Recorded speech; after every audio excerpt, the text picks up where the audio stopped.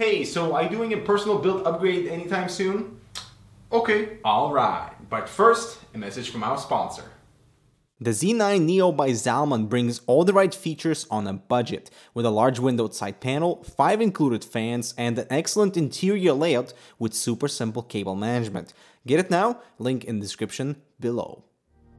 Wow, so today marks the day when I completely move away from spinning hard disks inside my main workstation PC and replace all the drives with solid state drives. Woo! Those early days when you're trying to edit something and the disk just keeps spinning and spinning and things just keep loading and loading.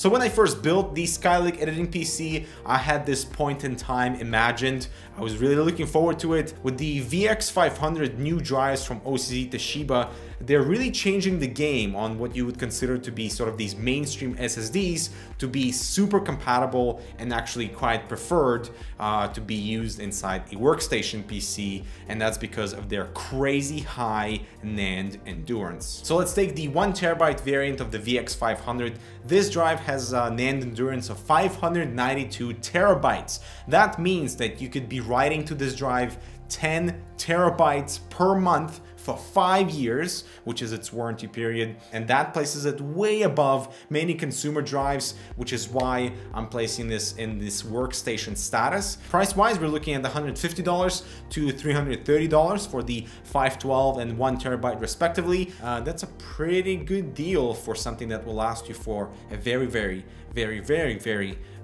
long time. The new drives also look quite unique with this silver dotted texture on the surface, squared edges, very low profile, can fit in notebooks no problem with just a simple sticker, blue sticker on the front and the specification one at the back. The NAND is not 3D, it's 2D NAND, it's 15 nanometers, and the controller here, we actually don't know much about the controller, but it seems to prioritize a lot on the stability on the long term versus short term performance gains in synthetic benchmarks. So let's populate these guys in and do some tests.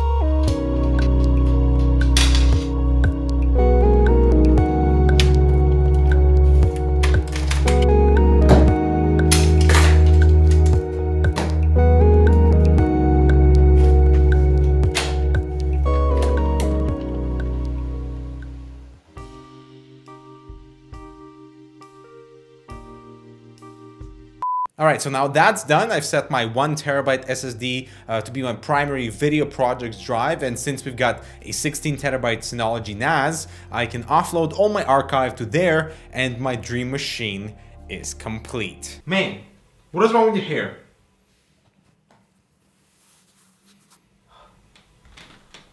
Now here's an interesting tidbit about my previous primary main workstation SSD. This is where all the files are dumped to, this is where all the basic work is happening, and from there the footage and all the files are being moved into the archive. So in the 12 months that I've been using this non-stop, it only has 2.7 terabytes of NAND write operations, and that's pretty crazy to think. It's quite low. It's only 3% of its lifespan for NAND write operations for the Vector 180 in the 12 months. That's pretty good.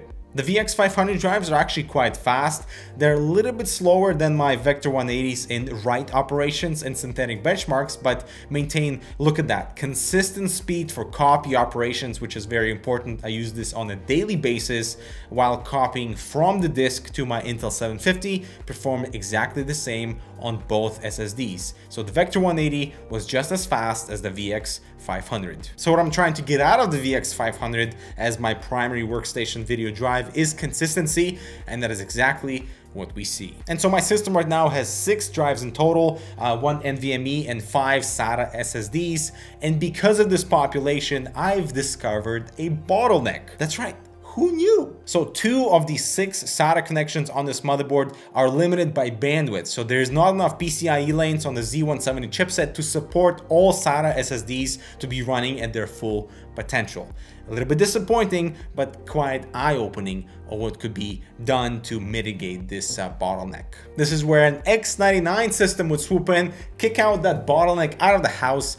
But that made me realize there is a compromise. I have tested the 6800K versus the 6700K to realize the 4-core machine was faster in After Effects, primarily due to higher clock frequency, but still, it's quite eye-opening to realize that there is almost this compromise on both sides. But the beauty of PC hardware is, of course, migration of hardware, and I'm happy that I've settled on a fully SSD-only run workstation, and that makes me wait for loading no more, and that's a pretty good day. You know what else is pretty good? A message from our sponsor. Assembling your Vertigear gaming chair just got a whole lot easier with a simple insert mechanism of the back seat onto the side rails, so you mount the side screws much faster. A true one-man job. Assembly made easy by Vertigear. Alright everyone, thank you so much for watching. All the relevant videos and links will be in the description below, including my raid failure, which is why I am not raiding in this system. Thanks so much for watching. I'm Dmitry with Canucks. We'll see you in the next video.